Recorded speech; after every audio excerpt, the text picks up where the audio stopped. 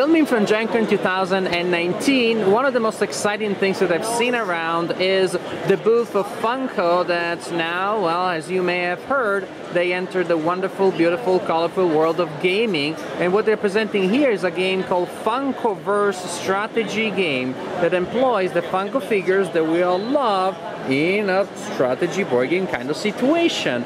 And Lindsay has been kind enough to agree to tell us a little bit about this new release. Yeah, for sure. So this is a Funkoverse strategy game. This is the first game from Funko Games to launch, made by Prospero Hall, the game studio behind Disney Villainous, Horrified, Jaws, Choose Your Own Adventures. You get the idea. Sure do. Yeah, so Funkoverse strategy game.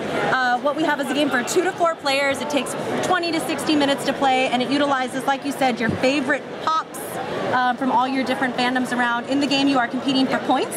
There's different ways to go about achieving those points. You can achieve those points by moving around the game board, interacting with certain spaces, picking up those points. You can also gain points in Funkoverse by going up head-to-head with your rival and then trying to first knock them down and then knock them out of the game to also gain points. Exactly. I love wargaming. Yep. So every single character in Funkoverse can do the same basic actions. They can all move, they can challenge, they can assist, interact, and rally. In addition to that, each character in Funkoverse has abilities that are unique to them, and they can use those abilities to also engage in challenges to their rivals.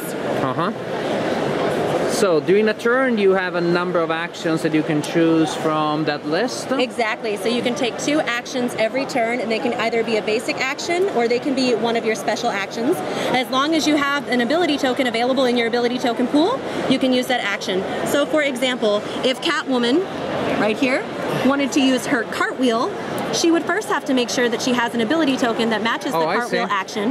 Then she's going to take that ability token, put it on the 2 of her cooldown track, and then Catwoman's going to take that action, which is move 4, and she can only do that once per turn. She's going to go, you know, 1, 2, 3, 4. Can she move diagonally? You can move diagonally as long as you have line of sight. Line of sight means you're able to see into the center of the square you are trying to go to from the center of the square you are currently standing. That makes sense. Yep. And then everything on your cooldown track, after all the characters have gone, everything on your cooldown track is going to shift down 1. Oh, I like that. Anything that shifts off the cooldown track will return to play. Characters will return to the starting area on the game boards. Ability tokens will return to your ability token pool. The higher the cost on the ability, the more powerful it is in the game. Excellent. And so all of these games share the same system, but people can choose different games with different characters and scenarios, and they're all self-contained, right? Like, I see the Harry Potter, small Harry Potter, Rick and Morty, Golden Girls. Exactly. So what I'm looking at here, what I'm showing you here is our Funkoverse DC Comics 101, which contains Catwoman and Robin.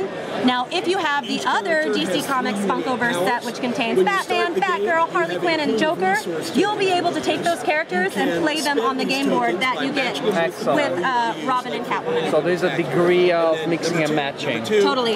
And the game is available starting October 1st. You can pre-order the game now at Target, at GameStop, and at Walmart.com. $24.99 for the 2-figure pack and $39.99 for the 4-figure pack.